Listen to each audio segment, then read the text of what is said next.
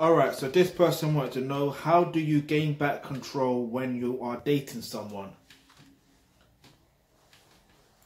Now, it doesn't say whether it's a man or a woman asking this question, so it's hard to really say, what you should really do. However, because of this, I would recommend that you just learn how dating actually works. Because to me, with this type of question, it just sounds like you're trying to play games. And if you're trying to play games, yeah, that shit is not going to fucking work in your favor. It's just not going to work in your favor.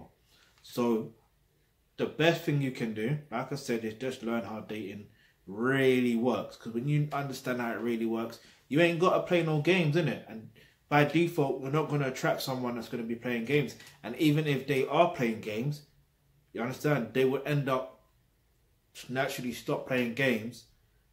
Or what would happen is, even if they continue playing games, you will attract someone else that is not playing games. You get it?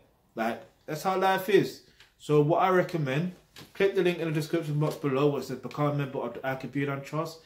And when you get click on that link, you get access to the online course to do with roles and relationships.